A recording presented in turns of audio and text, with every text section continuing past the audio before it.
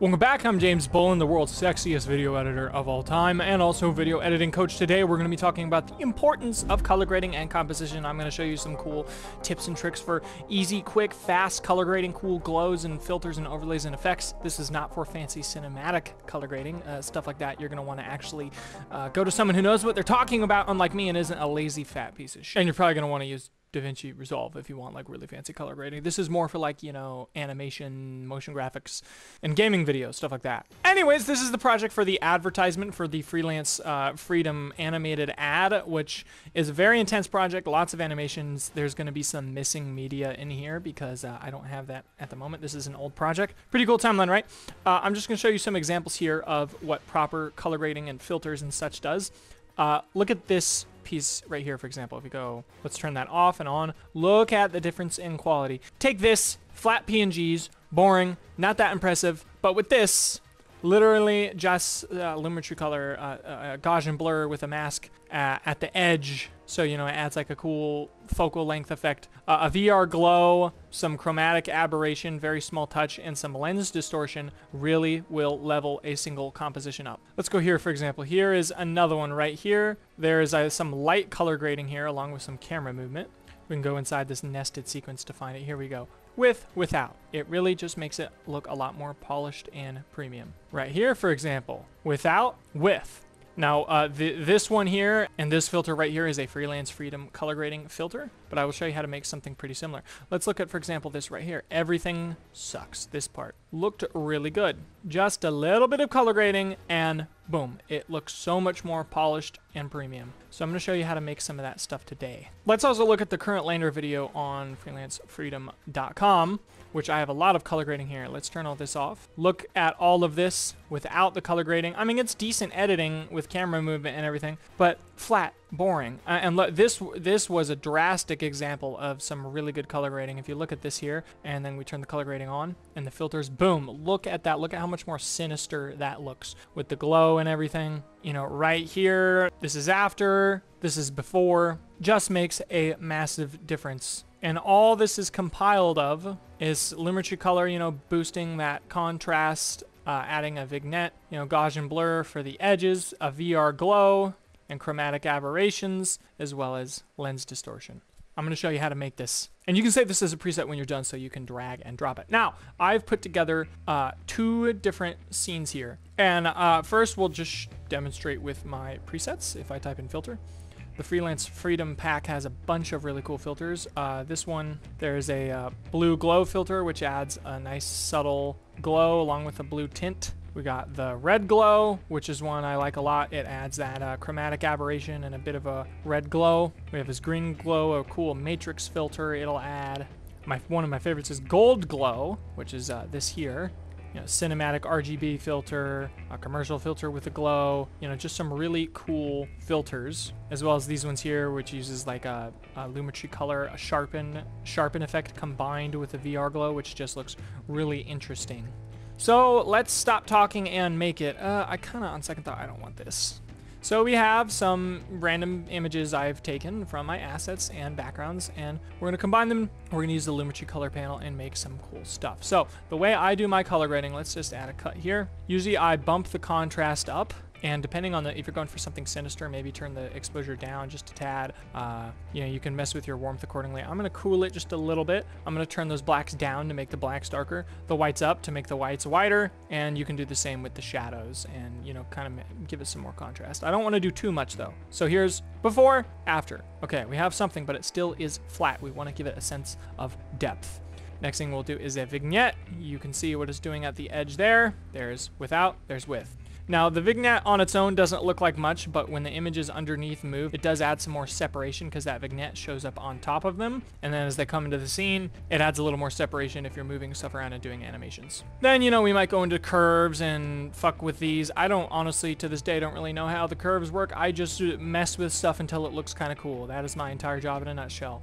I want to go for more of a red feel, so let's bump these reds up, and this one, mess with that. What happens if we bring the blue down? Let's experiment with that. Makes it a bit more yellow. So yeah, let's drop that just a little bit. Let's go up here, turn this a little more warm. Okay, that's kind of cool. Now, there's an effect, a default Premiere Pro effect called VR Glow. Go ahead and add that. Boom. What it does is it takes brighter parts of the image and it makes them glow. You can adjust the properties such as the brightness here, the radius, which is the spread. I tend to leave the brightness at about 1, but what we're going to adjust is the luma threshold. So as you can see, the brighter part of the images are glowing first. So the lower the threshold, the more shit it's going to let in. If you turn the threshold up, the less stuff it'll let in. If you hold control while using a slider, it's going to be a lot more slower, so you can get a lot more particular. I like right up to this point. Let's turn that radius up a little bit so it's a little softer.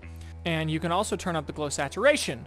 We're going to toggle use tint color, and let's try red. Let's see how that looks. And not liking it. Let's do more of an orange color. That's better. And let's turn that saturation up. Cool. There is before, there is after. How cool is that? Now, we can continue to mess with this. There's an effect in Premiere Code called VR Chromatic Aberrations, which is what gives us those really cool RGB split effects, as you can see there. It's a bit wonky, and it does it in a VR spherical thing, so the edges, as you can see along here, are a little distorted, which is why we add that lens distortion to counteract that and to hide it. You also could do this by zooming it up. So let's just do a little bit of VR Chromatic. Let's turn that fall off distance a lot lower, and the point of interest is where everything kind of warps from. We'll leave that in the center. Let's turn that red aberration down just a little bit. So, you know, that adds a little something, not a ton. Maybe turn the fall off distance up just a tad. Cool, there's something.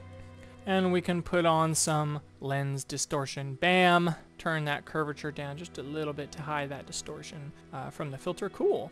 Let's put a sharpen effect on, see what that does if we increase the sharpen. No, a little too intense, not quite what we're looking for. This is a very intense filter right here, but this is a before and after. Totally changes the mood and the vibe of what we got going on. And now with that lens distortion, you'll see he distorts at the edge when he gets to the edge of the camera, which is kind of cool. So look at that. Very interesting. Now let's see how does it look above this thing. You know, a little too powerful because this is a much brighter image. How's it look here? It doesn't look good on this one because there's a lot of nice, crisp, sharp lines on this text and in that background. And when it's like that, that's just gross. Let's add a Gaussian blur, see if maybe we can repair that just a little bit. Let's Gaussian blur the background just a tad. Yeah, that is not a very pretty effect for this particular one. So we're going to leave that over here. We're just going to leave this here and make a new one for this one. That's going to be probably a lot more subtle. So we're going to do a few things. We're going to use another effect on SpongeBob called lighting effects in Premiere Pro, which is pretty sick. If you do this, it puts a light on, which you can see.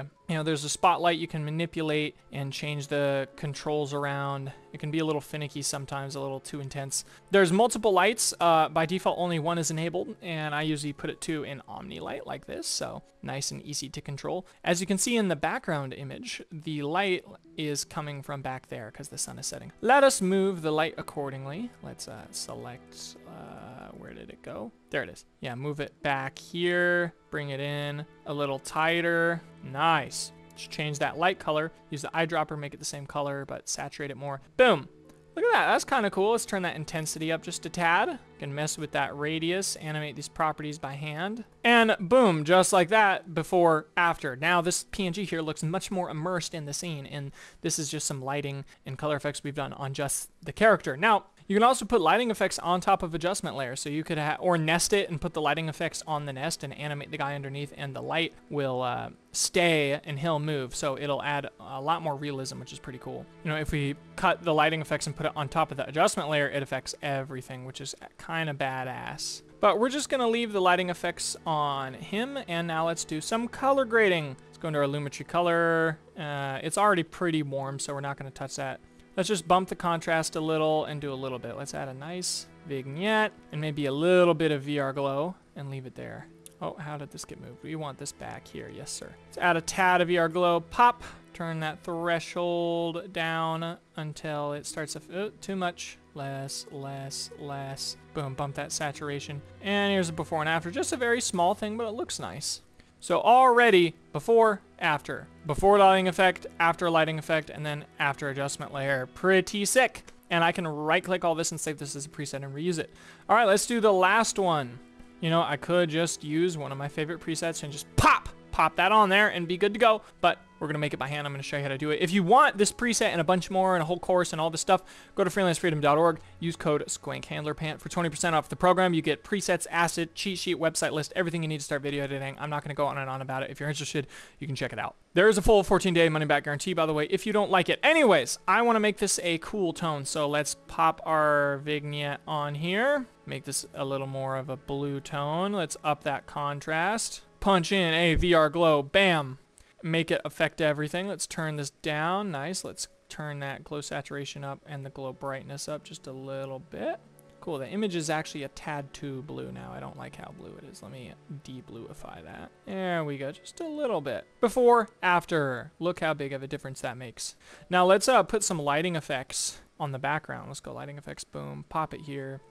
We can zoom out here and move the light to only affect part of the background. Let's just shrink it like that. And now we can move it. That's kind of cool. A little too intense. Let's go back to my preferred light, which is the Omni light. Let's select that. Let's shrink this down a little bit. This is actually pretty cool, but we don't want it that bright because it bleeds in with the text a lot. It's a lot to look at. So if we change the ambient light color to red, maybe, boom. Oh, that's pretty cool. Ambient intensity. Let's mess with these surface gloss. Let's mess with these properties till we get something we like. Exposure. Yeah, turn that down a bit. Let's turn this to more of a blue. Yeah, really dark blue. Bam. That's pretty badass, and we can change the light color to something different maybe. What'll happen then? Oh, that's kind of sick. Look how the blue and the red mix together with this lighting effect. So we can move the red here and keep the ambient light. Oh, look at that, dude. That's pretty badass looking. Nice. Cool. Now look at that. So before lighting effects on the background, after, and then adjustment layer. Boom. That is pretty sick. Just like that, with a few clicks, we have absolutely leveled up all of these scenes here. Before, after, you know, this one's orange and really intense and bright, like he's been cooked alive inside of an oven. Here's before. We did some lighting effects on him, and then adjustment layer. We did, you know, a VR glow, lumetri color and everything on this adjustment layer, which looks nice, and then some lighting effects on this, which absolutely leveled it up. There you go, gentlemen. I've given you free value. Like, subscribe, blah, blah, blah. Go to freelancefreedom.org. Check out the bullshit I'm trying to sell you for my own personal gain. And I'll see you. Bye-bye.